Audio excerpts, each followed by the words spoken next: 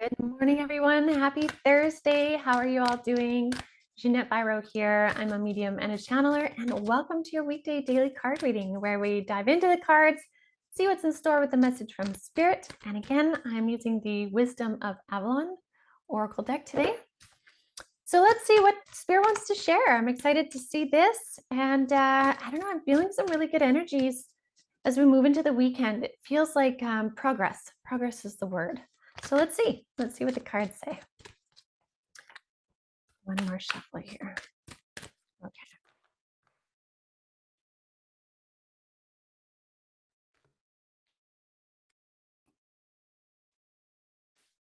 Oh, yeah, that makes sense.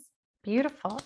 Okay, fantastic. So we do totally see progress. So the first card that we have is the Earth Fairy. Okay, now the Earth Fairy says physical health, grounding, and foundations. Foundations is the key piece that's really sticking out for me of this progress is today, take a moment to review the foundations you've been creating. Are there any tweaks you need to do anywhere, any changes, or when you reassess, are you just good to go? Because that's really going to help with the progress moving forward this weekend. So consider the foundational aspect and give it a little review. Now, the cool thing about this progress is that this horse card, the next one, really talks about help coming in or you delegating authority, like you delegating accepting help or asking for help to accomplish different things. Now, this could be in your personal life. This could be in your work or business life, your passions, your passion projects. Again, it's working together, but also working with Spirit. So if you're wanting to gain clarity on something, maybe have a sit down chat with Spirit. Now, I do this regularly. I will often, when I'm driving, I will speak out loud and talk to Spirit and be like, listen, this is what I'm noticing right now. This is what I don't feel is working for me. Or, okay, can you bring clarity or can you help me change this? I'm not getting it. Or, hey guys, I'm so grateful for this. Thank you so much. Can we move forward in this? Like, I'll literally talk to my guides like I would anybody else I was in business with, or if I was chatting with my husband. It's all about communication. And so feel completely allowed to share with Spirit what's working and what's not working for you, because that helps you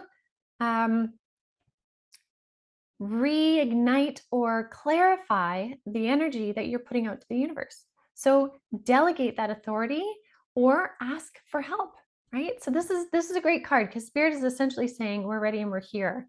Now, I love too that it's bringing back again this focus card, really talking about our path. What do you want on your path? What aligns with you, what doesn't? And this is all again coming back to the foundation. So this is really saying if you maintain your focus while you reassess your foundation and then figure out where you need to ask for help or set boundaries or whatever it is, do that within your world, within your physical and spiritual world, and then you will see that beautiful things come into alignment.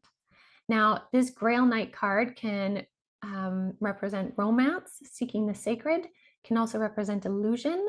What I'm getting specifically here, though, is more that you are going to bring those energies, people, as well as divine unions to you that are in harmony or in service with you, right? You see how this knight is down on his knee. He's essentially honoring the sacred. In his hand, he's got a cup or a chalice.